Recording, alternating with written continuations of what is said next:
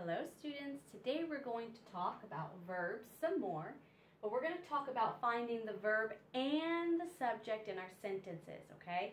So we've talked about finding a subject in our sentence and our subject and talking about finding the verb in our sentence. Now let's bring them together and do a review of finding the verb and then finding our subject. So first, you really want to find the verb first in your sentence because it'll help you more easily to find the subject in your sentence. So, to find the verb, you're going to ask, what is the action in the predicate? Okay, so remember, a verb can show an action, something that's being done, or it can be a state of being. But here, we're going to talk about the action that's being done in the predicate part of the sentence. In the predicate, because remember, our verb is always in the predicate part of the sentence.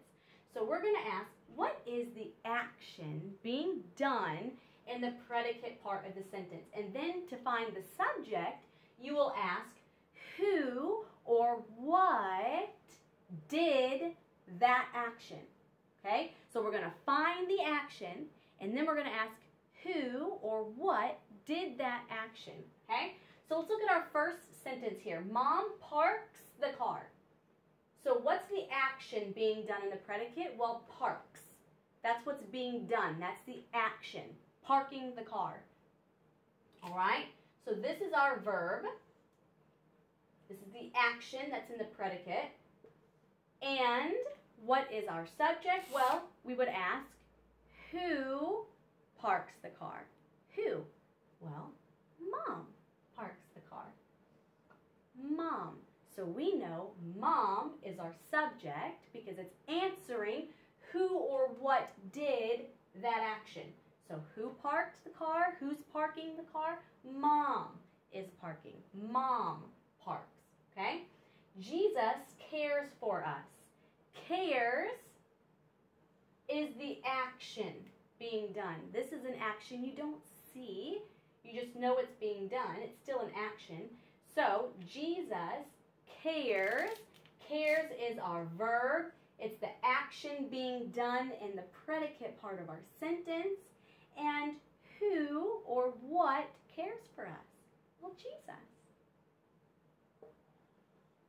Jesus cares for us. Jesus cares for us. So, Jesus is our subject. Cares is our verb. Now, the subjects are in the subject part of the sentence, and our verbs are in the predicate. Okay, next one. The turtle walks slowly. The little turtle walks so very slowly. So, what is the action in our predicate part of the sentence? Walks. Walks is the action that is being done. And who or what walks slowly? The turtle is what walks slowly. The turtle walks slowly. So we know that the turtle is our subject because it answers the question, who or what did that action in the predicate? The action is walks. Who or what walks slowly? The turtle walks slowly. She washes the dishes. Okay? So what is the action being done in our predicate part of the sentence? Washes. Washes is our verb. It's the action being done, washing the dishes. But who or what washes the dishes? Well, she. She is our subject. She washes the dishes. Okay, so we know she is our subject because it answers the question, who or what? And the answer of the question of the action, who or what washes the dishes. Washes is the action being done in the predicate part of our sentence. And for our last sentence, my dog runs in the meadow. Okay, so what is the action that's being done in the predicate part of the sentence? Runs. Runs is the action being done. It is the verb, because it is showing the action, and it's in the predicate part of our sentence.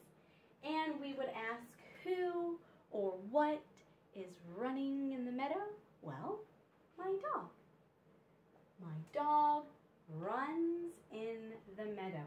So we know that dog is the subject, not my, but the dog is what is running in the meadow.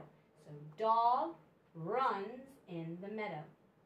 So our verbs, when you want to find the verb in your sentence, you ask, what is the action being done in the predicate part of my sentence? What action is being done? And then when you find that action, which is the verb, then you ask, well, who or what is doing that action in the predicate? Then you will find your subject, okay? So who parks? Mom. Who cares? Jesus. Who walks? The turtle. Who washes? She washes. Who runs? The dog runs, okay? So all of these in the predicate are your verbs. They tell you the action, and then the subject, you ask who or what is doing that action, and you will find the subject in your sentence. So when you're wanting to find the subject and the verb, ask these questions and you will find them very easily. Very good, students. That'll be all for today. Bye.